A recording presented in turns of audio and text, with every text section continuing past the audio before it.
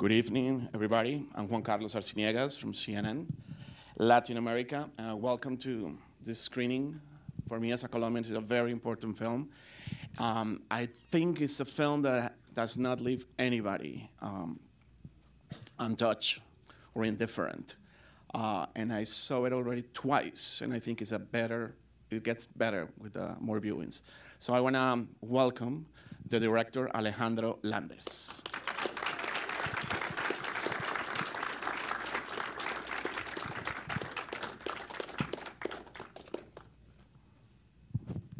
Hi, and I'd like to welcome Doctora, Julianne Nicholson.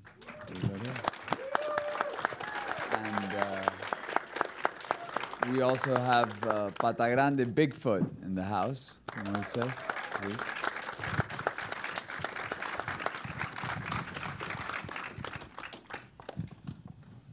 Hello, Julianne. How are you? Moises. Hello, hello. ¿Cómo estás? Bien, ¿usted?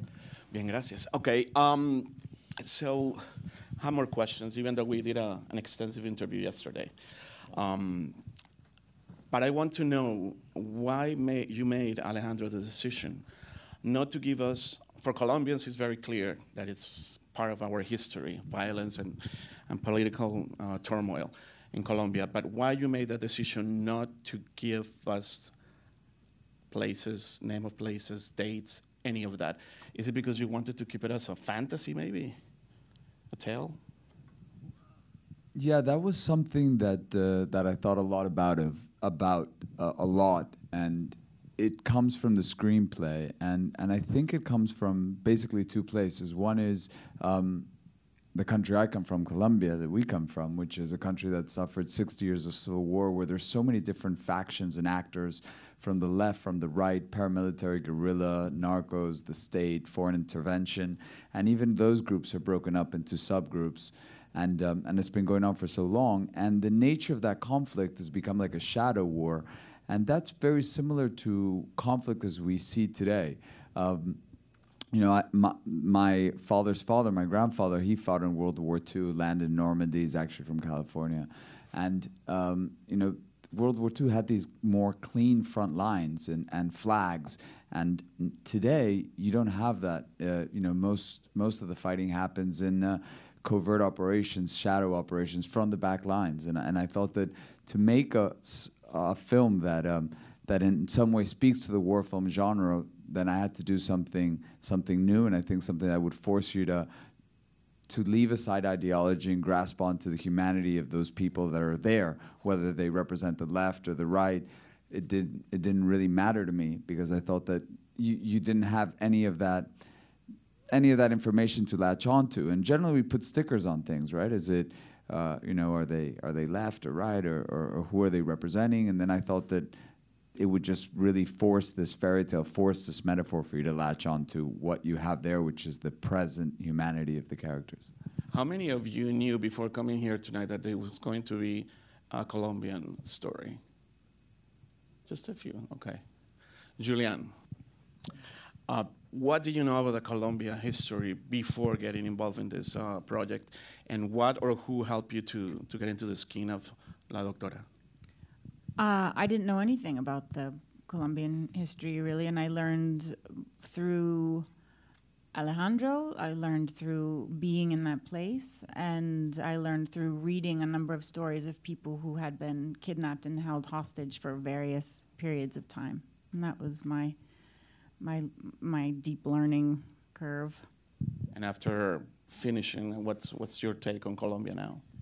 I love Colombia. It's such a special place. You know, all that we know about Colombia really in this country is it's terrible. It's such a small view, but it's, you know, cocaine in the 80s. It was a scary place. It was a dangerous place.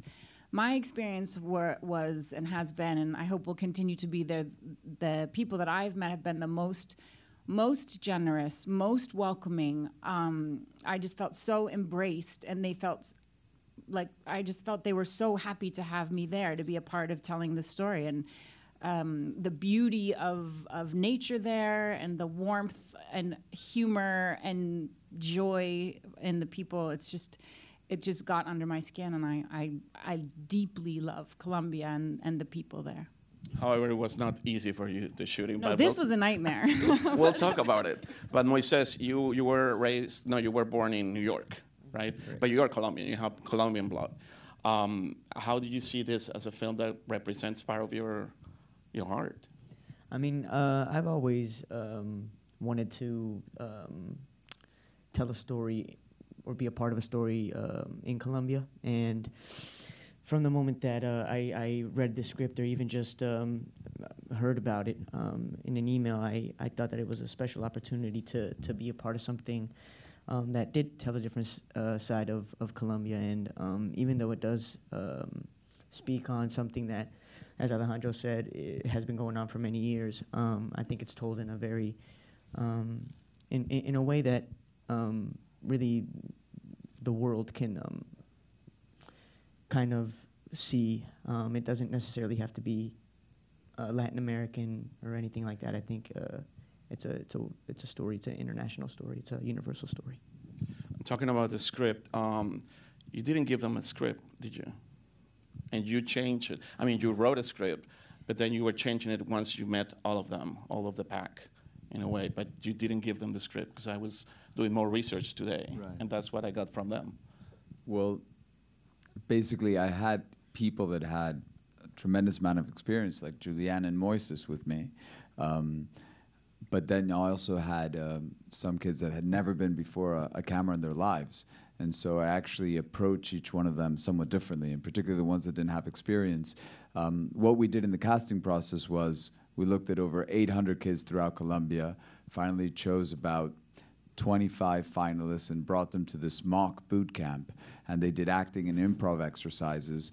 And those were done with parts of the screenplay, but they just thought there were random scenes designed for acting and improv exercises. They didn't know there was the screenplay.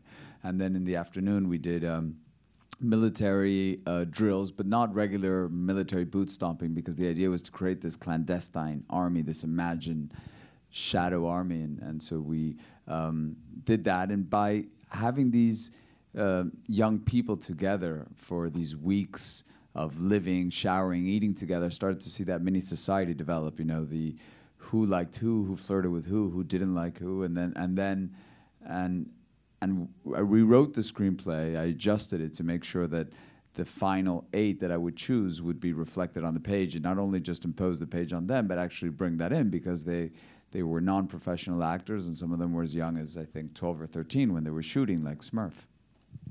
And you're talking about improvisation. And Moises, I think it was difficult for you because of all your colleagues, you were the one who was formally trained as an actor and they were not. So did you have to change the way you approach the role because you have to adapt to them? I think the biggest thing was the language. This was the first time I did a feature in Spanish, and all these kids, as Alejandro said, are from all the, let's call them states, from all the areas of Colombia. Very authentic kids. And to be kind of a leader or to be antagonistic towards them and not have the language to do so was difficult, especially when the camera kept on rolling and, you know, the scene that was on the page finished, but Alejandro saw something else that he wanted to capture, and you just have to continue. You're not just gonna look around and become silent all of a sudden. So that was definitely the toughest part of, you know, working with them. And Julianne, now we're going to talk about your experience, because most of them don't speak English, right? However, you have to spend the whole day with them, and you have to create this chemistry with them. How did you adapt to that too? Well, there were 2 things that were happening. One was Alejandro wanted to create separation between us. They were very much a crew, living together 24/7, doing everything. They all were living in the same tent or cabin, and I was always on my own tent, my own place. So I was grateful for that, but it was also very isolating and very lonely making. That said, they're also kids, and they want to see somebody new, and they want to ask questions. And Smurf and Lady in particular would just talk. They loved me. They would practically sit on my lap, like at every moment they could. And I didn't like that. he didn't like that, but they would speak to me in rapid fire Spanish. I didn't understand a word they said, and they would laugh. And Smurf would sing "Hello." He would sing Adele. So two things were happening at all times, and when it called for the separation and that. But it's an interesting thing. I read these books, and when you're captive, it's the lowest of the low that are looking after these people, right? And so you have different personalities, and their relationships are formed between captor and prisoner, and sometimes it's almost a friendship. It's a very strange dynamic to have both of those things going on, and I felt like we did. What Julianne is saying is interesting, is that as fantastic as it may seem, it's actually quite common, not only in Colombia, that the high command may have this kidnapped person and they're trying to negotiate some type of economic or political leverage, but the cheapest way of taking care of the hostage and while they negotiate is giving it to the lowest rung of the ladder. Many times those are the youngest, soldiers, and many times kids. And so we actually read, and Julianne read several first-hand accounts of people, of high profile or not, that had been in the hands of kids. And so you had this almost Neverland scenario that was kind of very frightening.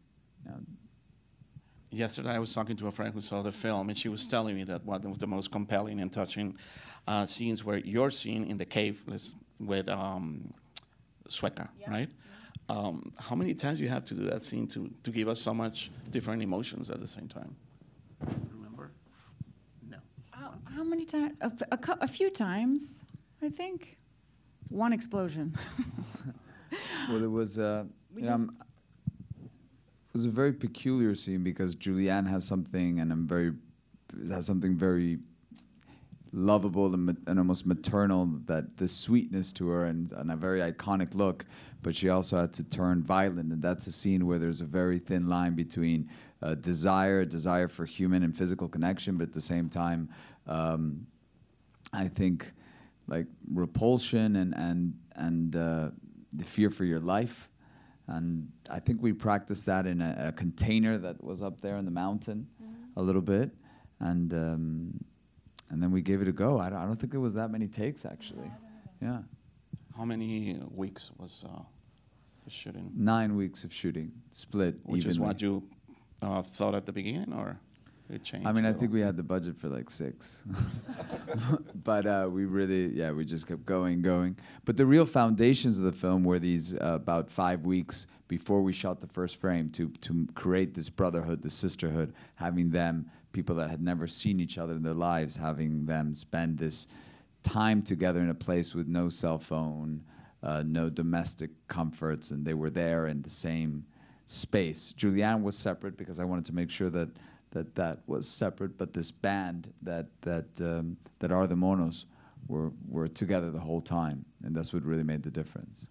The locations, especially the national park, it's not that far away from civilization. However, Julianne, you were explaining yesterday how to get there. It's a long trip. It was one long flight to Colombia, Bogota. That was the jungle, going to the jungle. Okay. Yes. How was it? It was from LA. Yes, it's 2 flights, and then a 3-hour car journey on a paved road.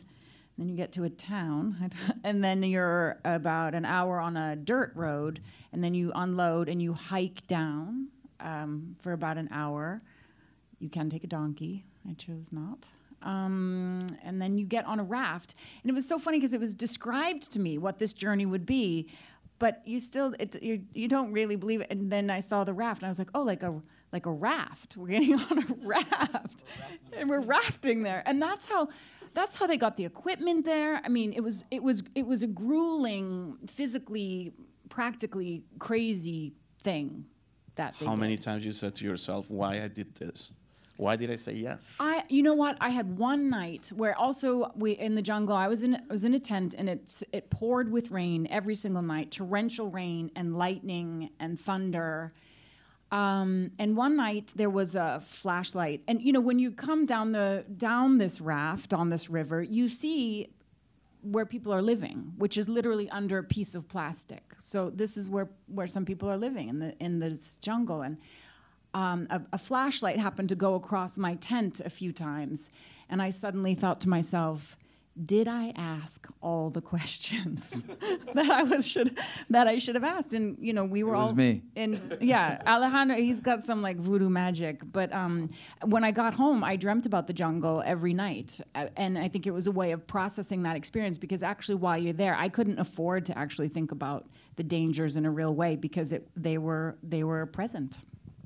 I bet there were. Moises, am I lying if I said this is the most rewarding role you ever made so far? You're very young, but... I believe so. I mean, it was the most difficult and it probably the prettiest as well, like the most beautiful. So that's all that you really dream of when trying to make something like this is hopefully all this work and all these injuries aren't for nothing.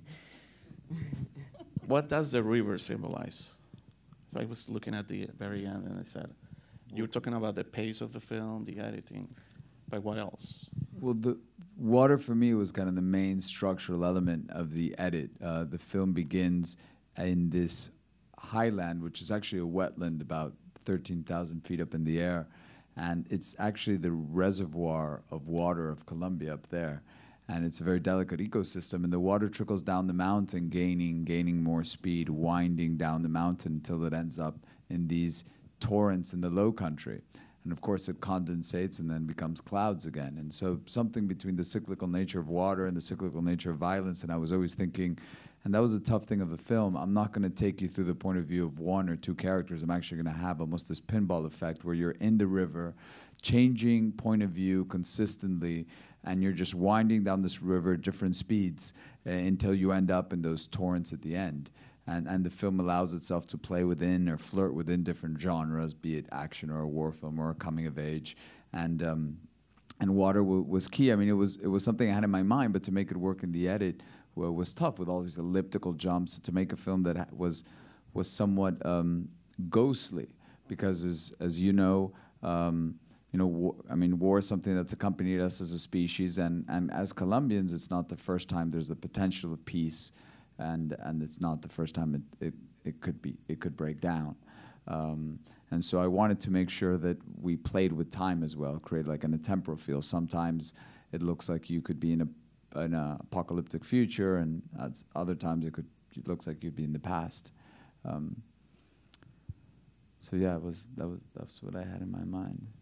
And there's also, at the beginning, I think we talked about it yesterday, let's talk about sound and music. You didn't want music, didn't need music, the film that you conceived? No, I always thought music was something I had in my mind, but when the British composer Mika Levy, who you might know her from Under the Skin or Jackie, when she watched the film, an unfinished cut of the film, she said, "Oh, I like it like this. You don't really need music."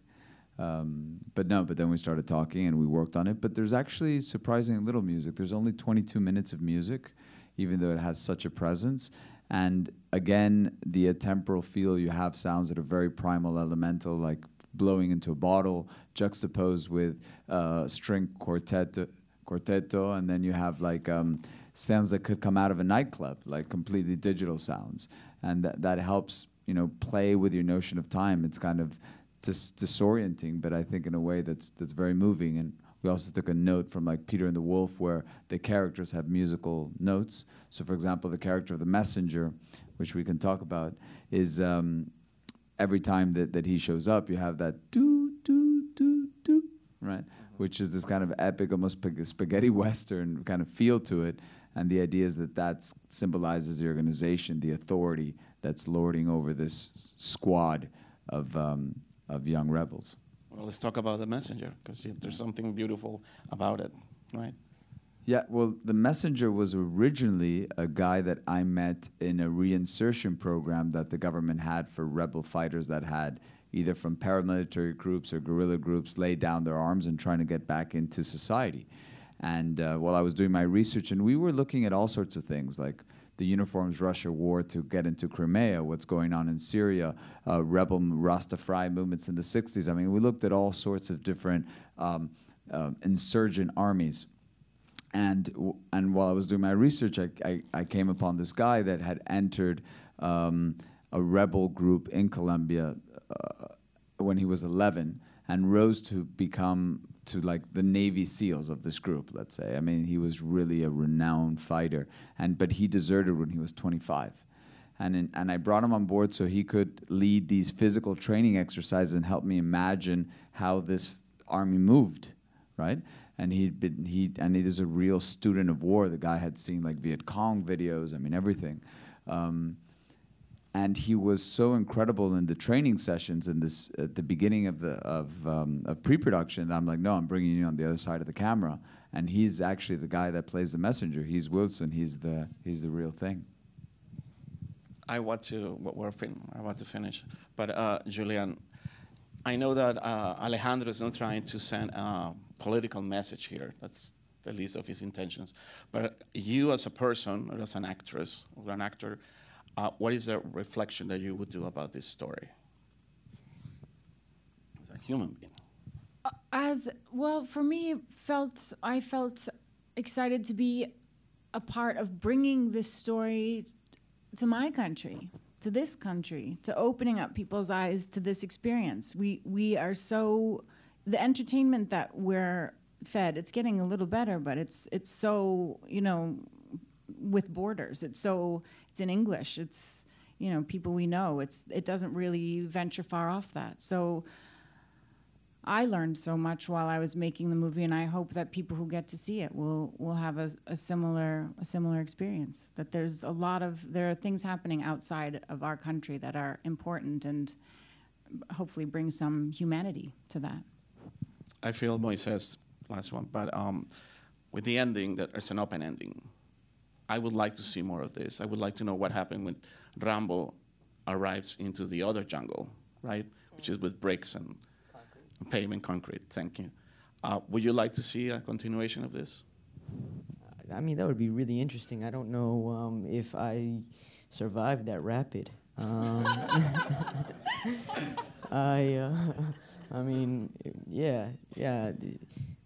Pitufos on a trunk of a tree, you know, and Perro maybe went back with Lady. I'm unsure, but I think where we're at in that open ending leads to conversation and leads to what we just discussed. You know, what could be.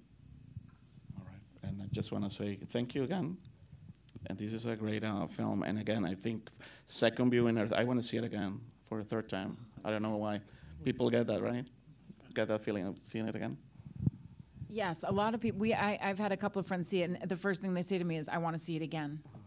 Well, I mean, the film, I think that has this unique capacity to play to the conscious and the subconscious mind, like linger like a dream. So I think the film really navigates that between something that is born out of reality. We're talking about a lot of reality here, but also there's something that appeals to kind of the stomach, to the skin, and not only the mind.